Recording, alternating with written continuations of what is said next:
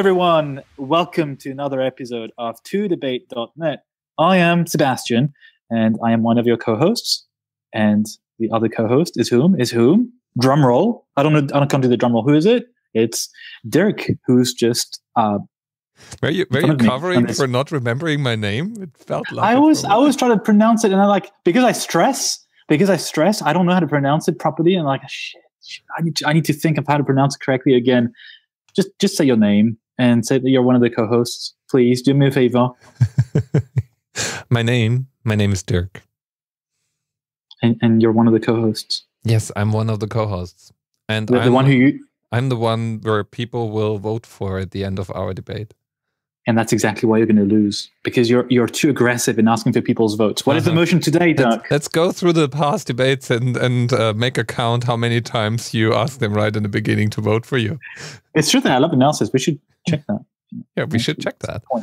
The motion today is it's okay to genetically engineer humans. And the flip of the coin has resulted in me defending the motion, so I'll be in favor of it, and you'll be against the motion. And I'll get started. Wonderful. With my first 2 minutes. Okay, let's do this. Sebastian goes first and argues for the motion. The reason why everyone should be okay to genetically engineer human beings is that way everyone will finally be able to be as smart, as handsome as me or you, right? Like it's, you can choose. I think that's the single best argument I can come up with, that finally people will become smart. But more seriously, I have other real arguments. The one of them is that it's going to happen anyway. And that's the thing. I think it's better that we talk about it, that we anticipate it, that we regulate it, rather than waiting for some crazy mad scientists in North Korea starting experimenting and then discovering that, well, we've completely changed the human species without any boundaries or a framework or international agreement. And we're already using medicine and enhancements in many ways. Like we now vaccinate most of the people, right? So we introduce external things so that we can resist to disease. In fact, the value of genetically engineering human beings is also to treat the case of rare diseases so that children and adults, if they do survive into adulthood, do not have to suffer the pain of these rare diseases. So if anything, it helps research. There are indications that genetically engineering human beings will help in fighting AIDS, in fighting Alzheimer. And my grandmother, this is the emotional argument, died from Alzheimer after 10 years of suffering from it. Cancer also, there are indications that by tweaking DNA, we'll be able to solve most of the cancers out there. In any case, genetically engineering human beings is called evolution. It's progress. What looks odd today will be the new normal tomorrow. In vitro fertilization, right? Yesterday looked a bit odd. Today, it's completely accepted. So I think this is just the reason why we have this debate today. It looks maybe politically incorrect to be in favor of genetically engineering human beings, but it's going to be the new normal tomorrow. Tomorrow may be the next century. Now, it's Dirk's turn. Let's hear his argument against the motion.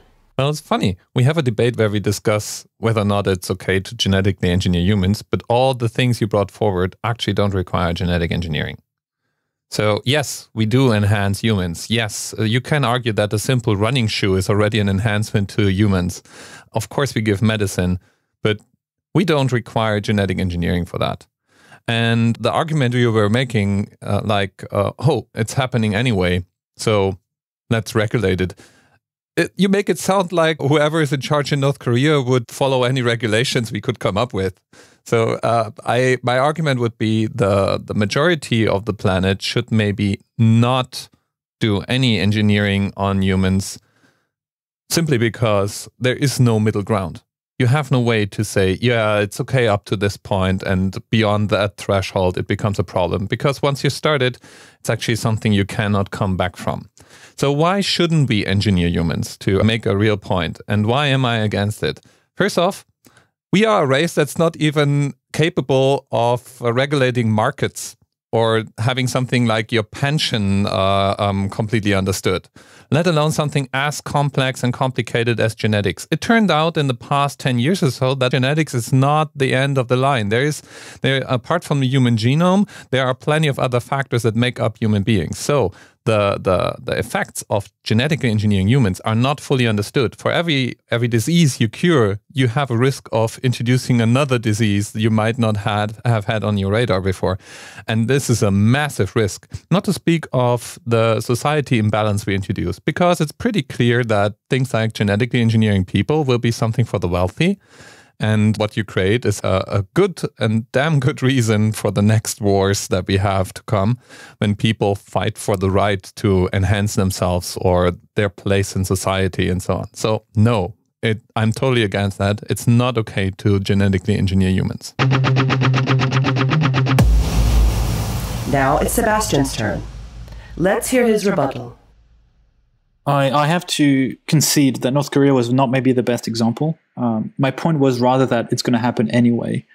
And maybe not just in North Korea, just like in any country.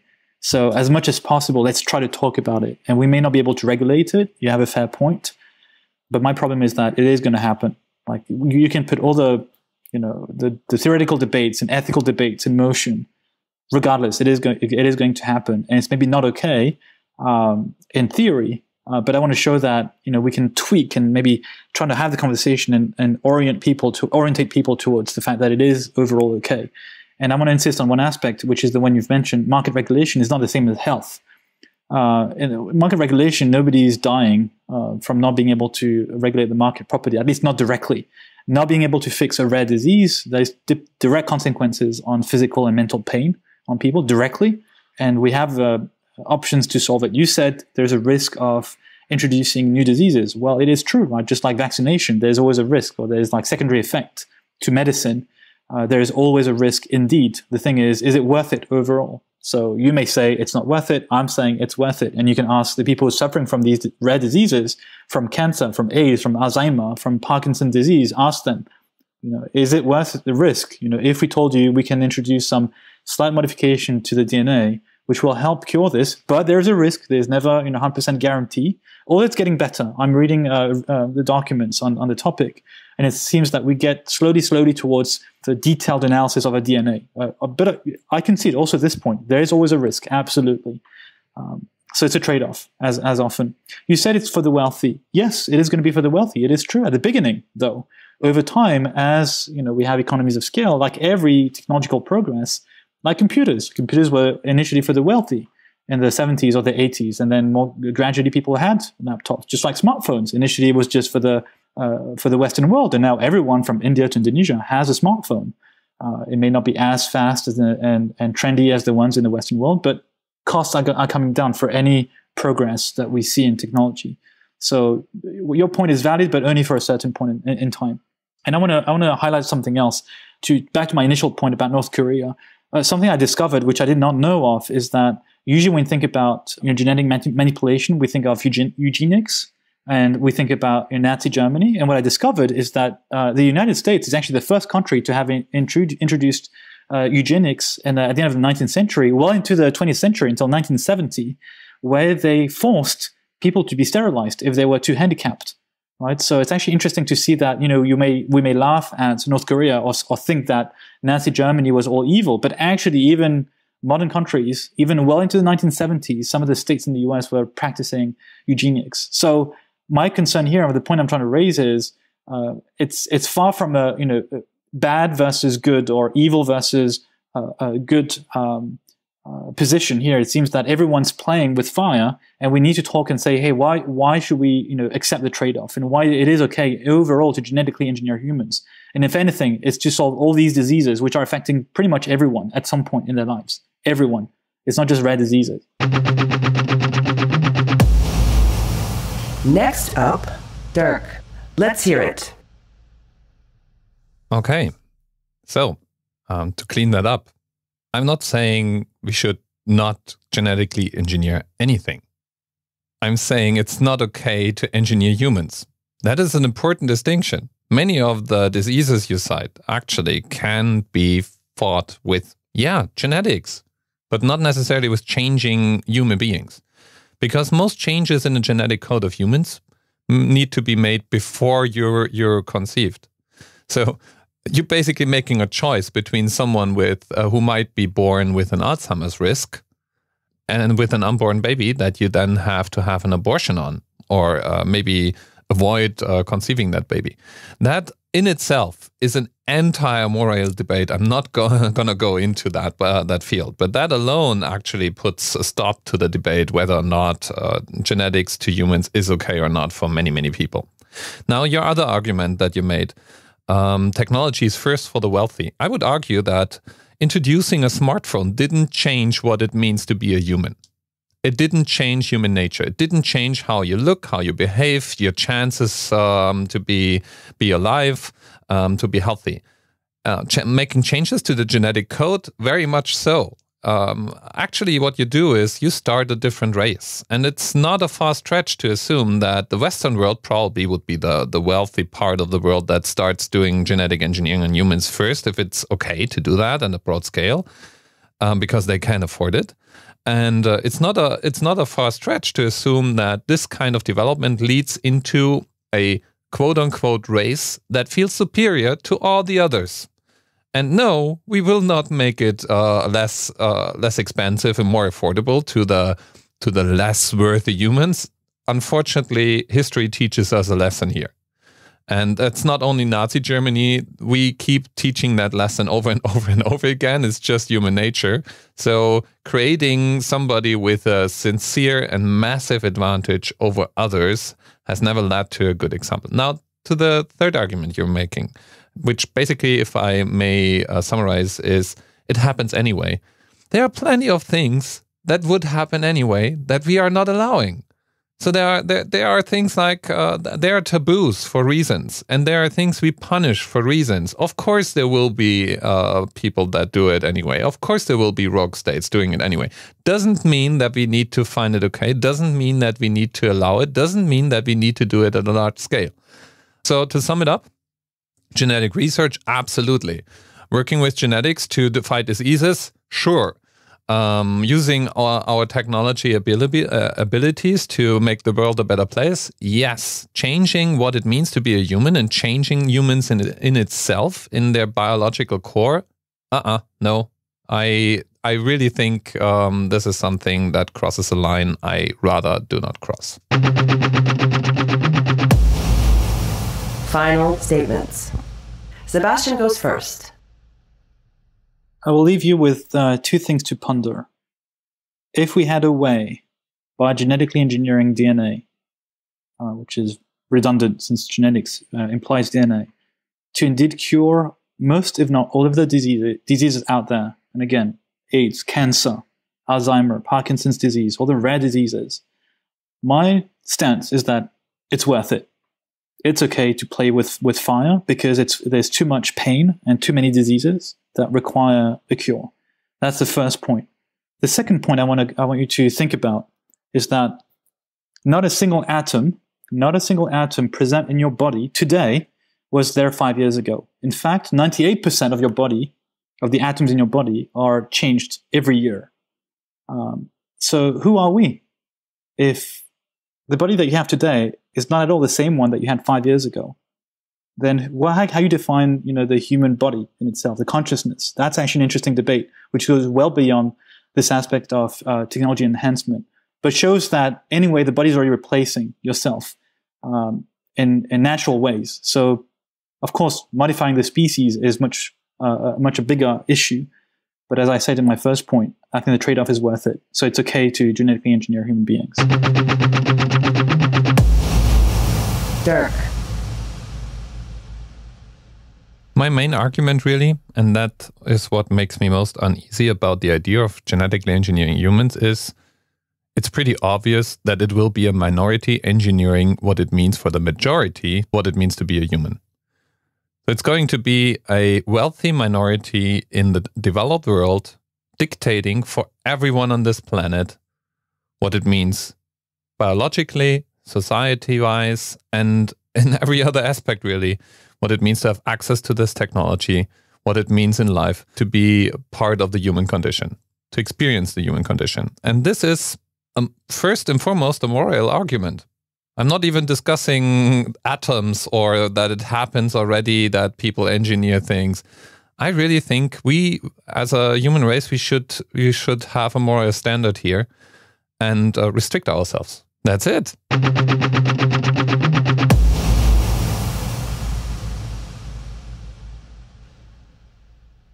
That's it.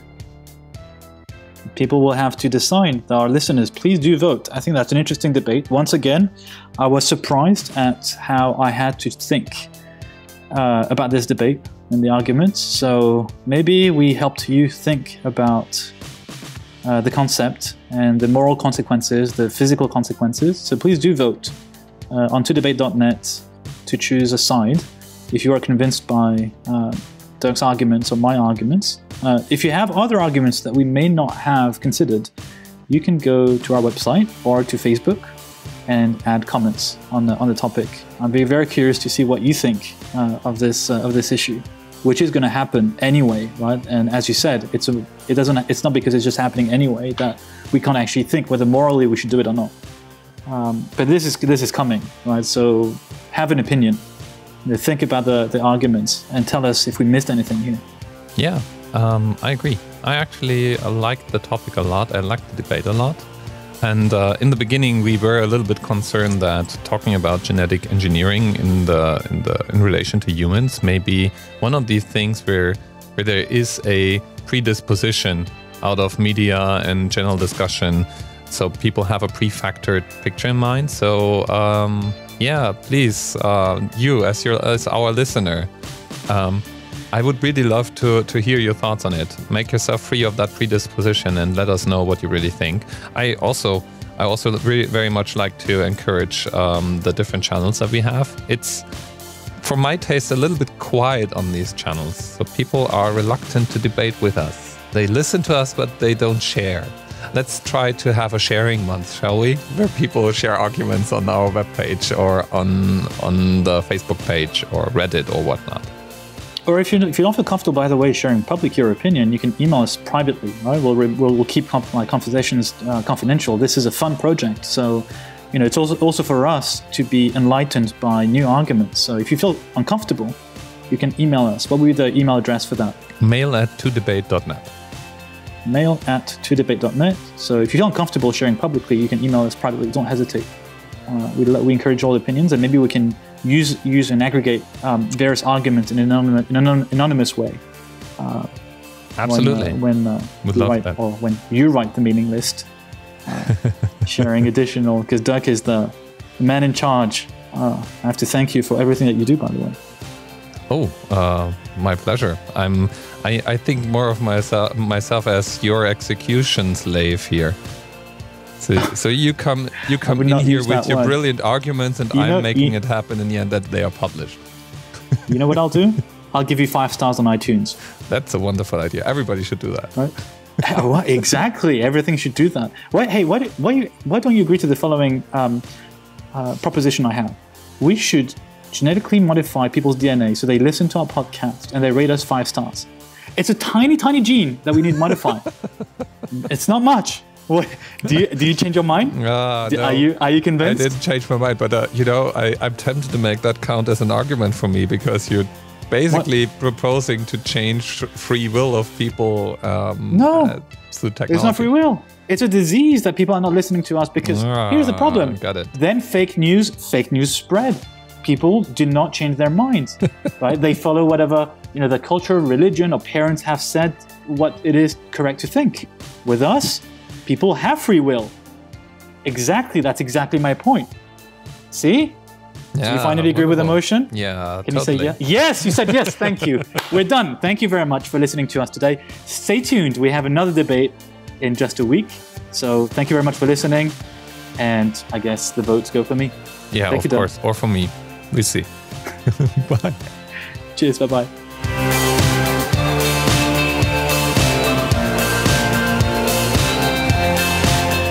I'm never ready for you.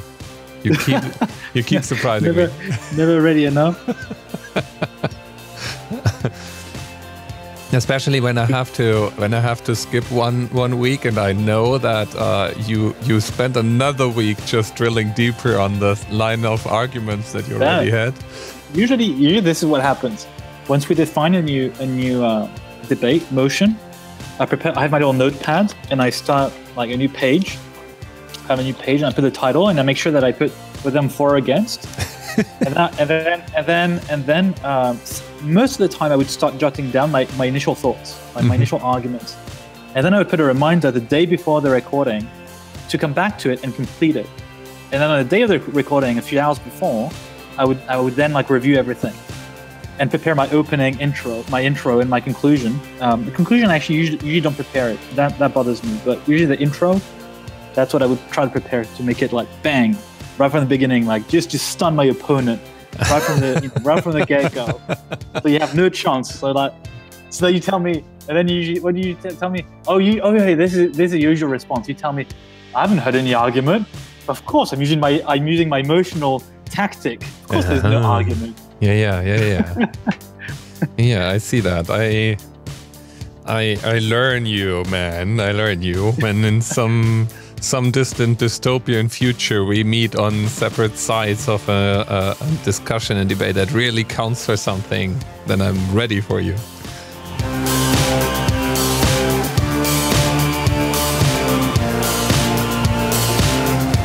Because I usually expect an email from you 2 or 3 hours before the recording telling me, "Oh, I'm sick today. My dog ate my homework." Yeah, I know. I know. Oh, I'm moving houses. Doug, you already moved houses 3 times this year. This is exactly it. That's my style. So I usually wait for your email 3 hours before I say, "Okay, I know that's coming." Even the days when I feel a bit sick, I know I don't have to say anything, because there's a 30% likelihood you're gonna send me an email. There are people in this debate. Some of us keep stating that they are in hospitals. That seemed to be a theme the entire year so far. Yeah, now you show me your tattoos on the tattoos. It's fucking scars. Oh my god. Unbelievable. We will post the photos. Yeah, have you been in a shooting or what was that? Like, exactly. I've been fighting for freedom in Syria, in Afghanistan, like 3 years ago. See, on the side.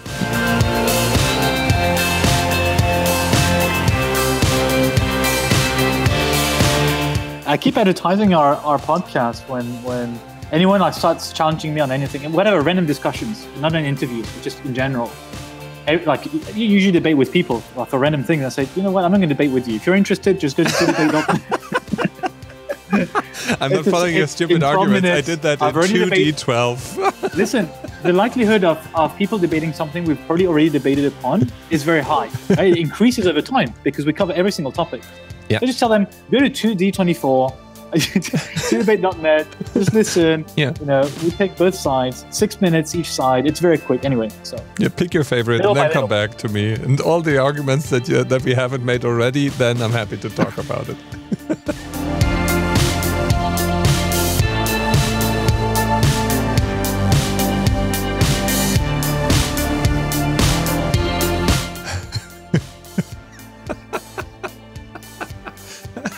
Did you smoke something today, or no? I actually don't smoke. I don't drink any tea, coffee, drugs, no alcohol.